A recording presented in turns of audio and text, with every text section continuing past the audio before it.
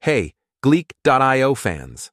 Today, we will illustrate how the e-commerce website operates using an entity relationship diagram and Gleek AI chat. Open the app.gleek.io in your web browser. Next, click the New Diagram button. If you have a premium subscription, you'll find the Gleek chat button at the bottom of the code field. Clicking this button will open a chat window where you can enter your prompt. For our purpose, we'll use create an ER diagram for an e-commerce website. Once you send this prompt, Gleek's AI chat will begin crafting your requested diagram. Once you receive the desired result, switch to Gleek code mode and edit the generated diagram.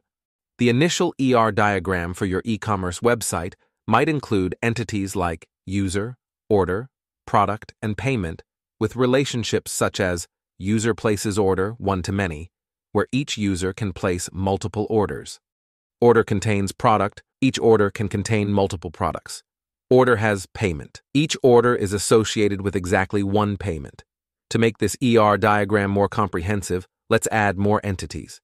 We'll start by adding an address entity. Here's how you do it. Open a new line and type address.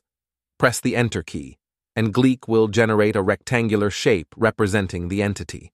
To specify attributes, press the Tab key to create an indentation for the next line.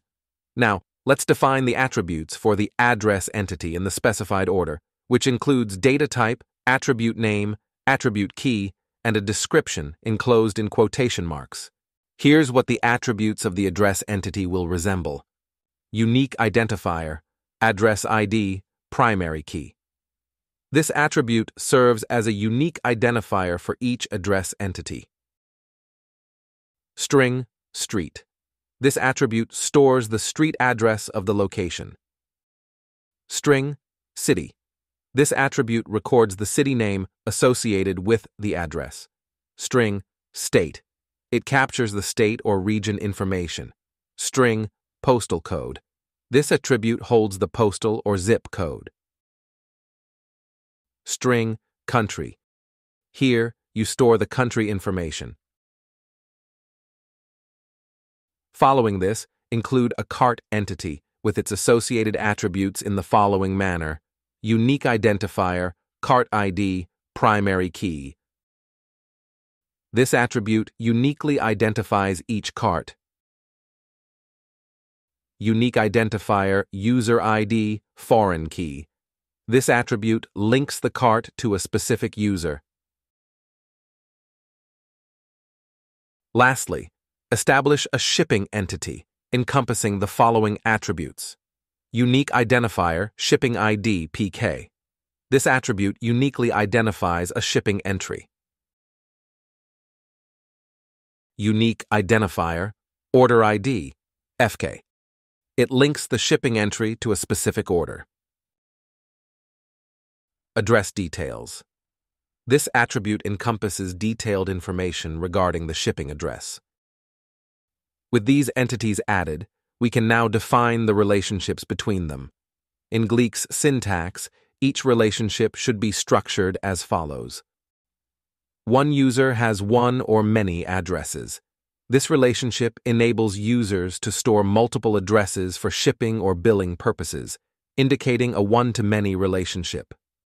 One user has 0 or 1 cart. This relationship allows each user to have either no cart or just 1 cart, indicating a 1-to-0 or 1 relationship. One order uses 0 or 1 cart. This relationship signifies that an order can be linked to either no cart or a single cart, indicating a 1-to-0 or 1 relationship. One order can have one or more shipping entries, indicating that a single order can be associated with multiple shipping entries.